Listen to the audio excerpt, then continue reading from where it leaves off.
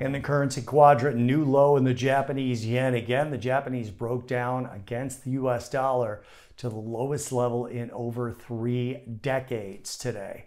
The low today, 64.89.5, was down a little over 0.4%. The high today, we're going to call it unchanged. The high was 65.17 in the June futures, where yesterday's settlement was 65.16.5. So you're talking about a 1 basis point move. We'll call that unchanged.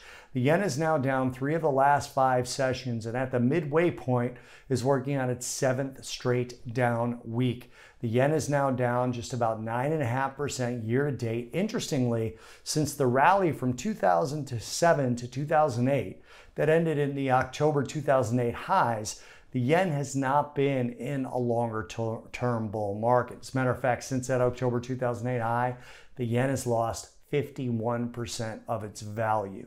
Intervention is now on the table. Central bank intervention in the yen becomes a factor when prices reach this low of a level. There's been intervention recently, but not on a very large scale, given that there is a Bank of Japan interest rate meeting coming up on Thursday night. Officials will be able to discuss intervention or any sort of long-term plans for it.